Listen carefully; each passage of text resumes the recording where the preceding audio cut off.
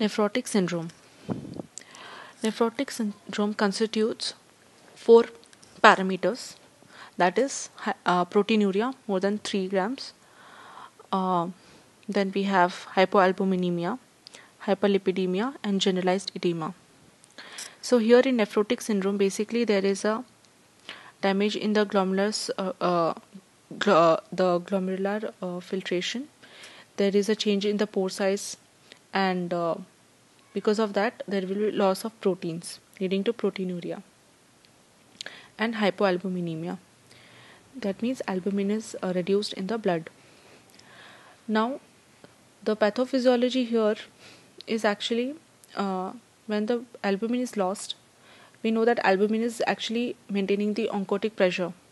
The oncotic pressure is really required to maintain it in the intravascular volume, but when the oncotic pressure reduces and hydrostatic pressure increases, there is a fluid shift, means the fluid will get shifted and accumulated in the interstitial space, leading to edema. So we manifest as hyperlipidemia, and because of these manifestation, it triggers the hepatic uh,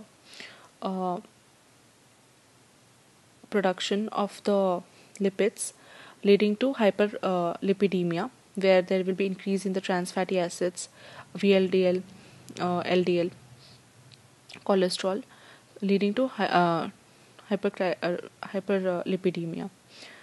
Now there are various causes of nephrotic syndrome. There will be minimal change disease or focal segmental glomerulosclerosis and segmental glomerulosclerosis, membranous glomerulonephropathy, IgA nephropathy, or there might be other secondary causes like infections or tumors or toxins that might lead to the damage to the glomerular function.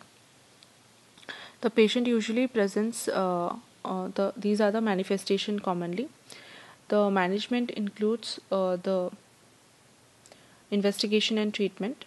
So the investigation can be CT scan, the basic routine investigation to look for and the protein basic dipstick test to detect the presence of proteins, and albumin test, urine microscopy, and also the lipid levels can be assessed, lipid profile, and to if there is any underlying causes of infections or tumor, for that USG or CT scan, DMSA, then IVU, all these tests can be done in order to come to the proper diagnosis of the cause for the nephrotic syndrome. So the manifestation, as I mentioned, that there are different types which causes this nephrotic syndrome. So if there is a minimal change disease or focal segmental glomerulosclerosis, then in that case we are supposed to start with the steroid therapy. Salt intake has to be restricted. Protein excess should not be there because it will progress. It will lead to progression of the damage to the kidney, and the prednisolone therapy has to be given for children. In case of minimal change disease, it should be 65 mg has to be given, followed for 2 weeks, and after that for 4 weeks, and again we have to reduce the dose to 30, and if in case, and the worst part is